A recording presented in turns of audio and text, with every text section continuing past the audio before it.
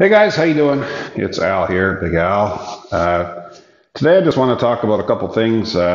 One in particular is the Carom shot, C-A-R-O-M. What is it and how do you use it? What different ways are there to do Carom shots? We're going to talk about Carom shots with the cue ball, to make an object ball. We'll talk about Carom shots with an object ball into another object ball, or the 9 ball in 9 ball, for instance. There's a lot of different ways to use caroms, and sometimes you really don't have any other alternative but to look for a carom shot. You can play safeties off of them. You can, like I said, win a game by comboing the 9 in, caroming the 9 in, either with the cue ball or your object ball, like a 9 ball. So there's a lot of different things you can do. Caroms are important. There are a few different tricks to them, and there's different ways to do them. For instance, you can do a very thin skim carom, or you can do a natural roll carom and hit more of your object ball. There's several ways to do it, and I'm going to go through a sequence and kind of show you some different ways, some in slow-mo, some in regular speed. So anyways, stick with me. We'll have a feature bonus shot at the end. Hope you like it. Okay, we're going to start at a beginner level here. This is the skim deflection carom. It's like a hockey shot. It's how hockey players score their goals around the net, by deflecting it. And this is a natural follow through. So I hit more of the ball. Here's another one. I'm going to hit more of that ball and let it go on its natural course.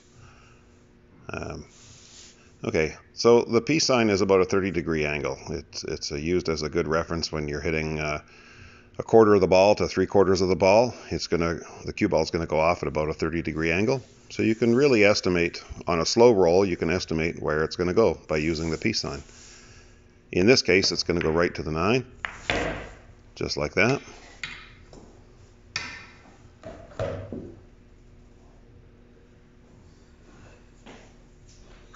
All right, we'll set it up again, and we'll show you a different example here. And now we're going to follow through. We're going to hit more of the 1 ball this time, and they're almost going to collide. They have to clear each other's paths. So that way I hit more of the 1 and followed through on it forward. So here the 30 degrees is going to be too narrow. It's not going to hit the 9. It's going to hit the rail like I pointed there. Before the 9. So I have to play more of a tangent line shot here. I'm going to redo it now, and I'm going to hit more center ball on it a little bit harder, just so that it kind of follows that tangent line right to the 9. And you can do it a little harder, like let's say you were playing 8-ball. You could do it a little harder and try to get a breakout on the 2 and the 3 there if you were low ball. So that's this shot coming up here.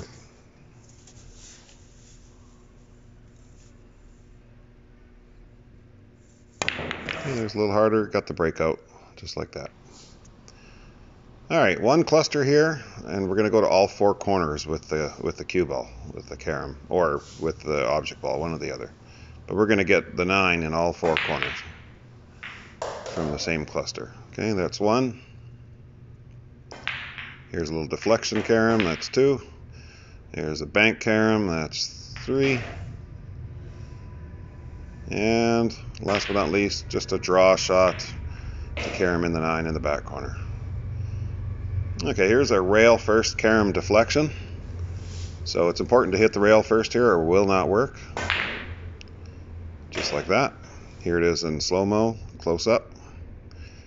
It just catches the rail and then the outside of the 11. So these balls are both frozen to the rail. And the cue ball and the 8-ball are frozen to the rail. The 11 is just a little off. But I see a line where I can actually bank that 8-ball into the rail and hit the outside of the 11. So I'm just lining it up, and I'm going to shoot into the 8-ball into the rail, and we should deflect it over to that corner off the 14. There we go. So here I have no shot, I have no bank, I have nothing. But there is a high ball just off the rail there. It's the 9 ball, I believe, or it's the 13. Yeah, it's 13. And I can use that as a carom bank ball to the corner. Just like that. It's actually not that hard, really, if you can see these shots.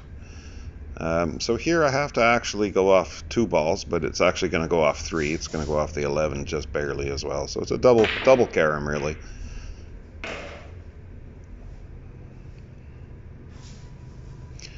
This is also double carom, but I'm going to also use the rail in between. So I have no shot here. I have no bank. I'm going to hit that 9, deflect it over, hit the backside of the 11, and pocket the 8 to the corner. Here again, I have no shot on the 8. I'm going to hit the rail first and go long rail all the way down to that back corner. Again, not a hard shot. You just have to be able to see them and look at them. And when you can find them, you can actually plan it out and make the shot. So let's talk some safeties here. So I'm shooting low ball here, and my opponent has 2 high balls left. So if I just carom and pocket his 13, I leave him no shot on the 10 ball, and I probably will get a ball in hand. Good chance. Okay, here's another example. I'm going to kick his 10 ball down to the other end of the table, and I'm going to pocket his duck in that corner, which opens up the corner. I get a good leave, although I did put the 10 ball, his high ball, into the corner pocket, but anyway. Now this is a hard shot. It's a moving carom. Both balls are moving, the cue ball and the 8. And it's not a real practical shot, but it's fun to try. Here's another one. Same thing. Combo the 9 in the side. Moving carom shot. Alright, so the 1 and the 7 are frozen here. I have no shot on the 1. So why not just bank that 6 by hitting the 1 first into the 9 ball. Okay, so we're going to talk about double kissing frozen balls. And you can move the cue ball around the table. Like there, I just pocketed the 9 in the side. Here I'm going to go 1 rail and pocket the 9 in the corner. I don't need to play any spin on this. I just need to cut it just a little and let the double kiss action do the rest. Here I'm going a few rails over for the 9 ball. Here you can even masse into the frozen ball and come back the opposite direction like I just did there. And there's to the other corner. And here's an interesting shot. I played bottom left to bring that cue ball out to the right to make the 9. And here's just kind of a masse carom. Another masse carom. I'm just going to kind of juice it here.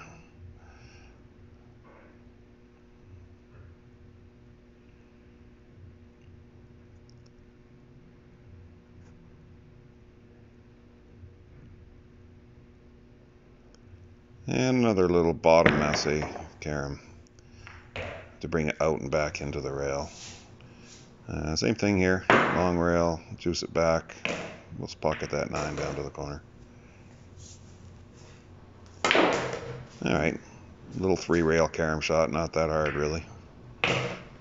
Fun to do, though. Here's a bank carom in the side pocket. Okay, so the 8 and the cue ball are frozen, and they're both, the cue ball's frozen to the rail as well. And then it goes off the 10, caroms off the 10 into the corner. Hard to get my hand out of the way, as you can see here. Have to lift real quick. Whoosh, right there. But, sweet shot.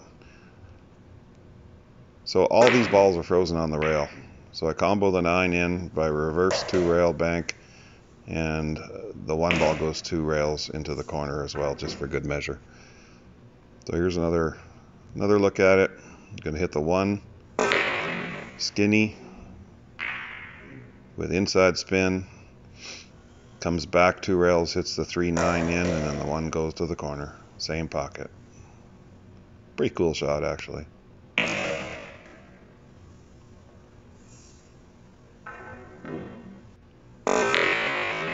Just another little peek at it here. You can see how that cue ball is coming back the unnatural direction that it wants to go. But Yeah, it's a fun one. Like I said, all three balls are frozen to the rail and frozen to each other as well. So here's just a little jump, like a double jump combo,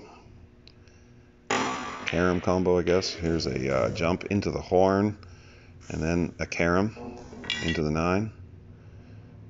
Here's a bender, force follow bender carom. Just wrap that cue ball right around that 4 and bring it back down to that corner to carom in the 9 ball.